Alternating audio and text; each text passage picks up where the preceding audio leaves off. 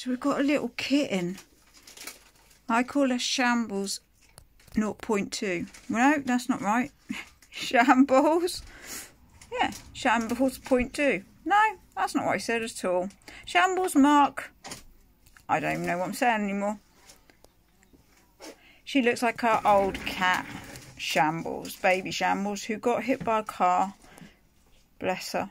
And died. And this little kitten that's appeared in our garden from nowhere, and she's a tiny little kitty, Shambles 2.0.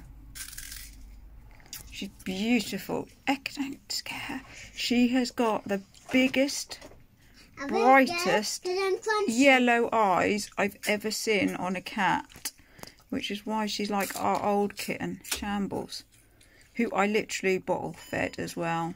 I had her and rescued her, and her mum had unfortunately passed away, and they managed to rescue a lot of the kittens out of the mother. She was passing away from abuse. So I rescued Shambles, and I had to feed her with a bottle because she was so tiny, even when she was at rescuable age and size. And this little one has turned up, and she looks exactly like baby Shambles. And she's just appeared from nowhere. A teeny little kitten. These are my crisps. With bright yellow eyes. Do you love her, Echo? Yeah. She's so cute, isn't she? Well, I don't know if it's a he or a she. Look at those eyes. This is through the door as well. I can't. She's so jumpy.